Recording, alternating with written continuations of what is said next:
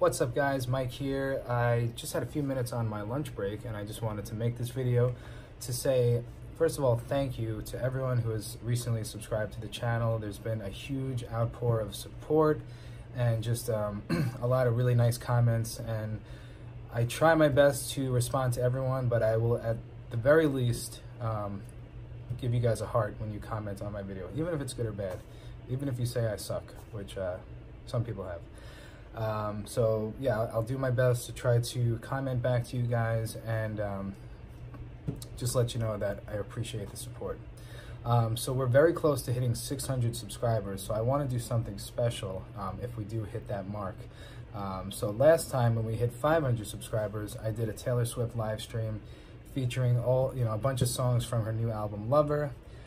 So if we hit 600, I'd like to do another live stream. And I'd like to get your guys' feedback. What do you think I should do? Should I do more songs from Lover? Should I do some old songs? Should I do something else? Totally, let me know. But if you haven't seen that first live stream, I'm gonna put a link in the description. Go check out that live stream. It's a fun time. It was a Friday night. We had some adult beverages, and by some I mean one.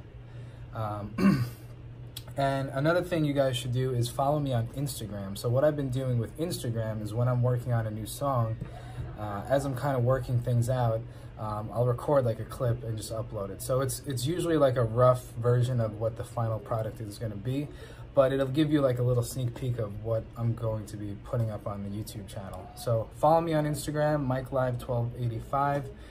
And once again, thank you guys for all the support. Let's try to hit that goal of 600 subscribers, and if that happens, I'll see you in another live stream very soon.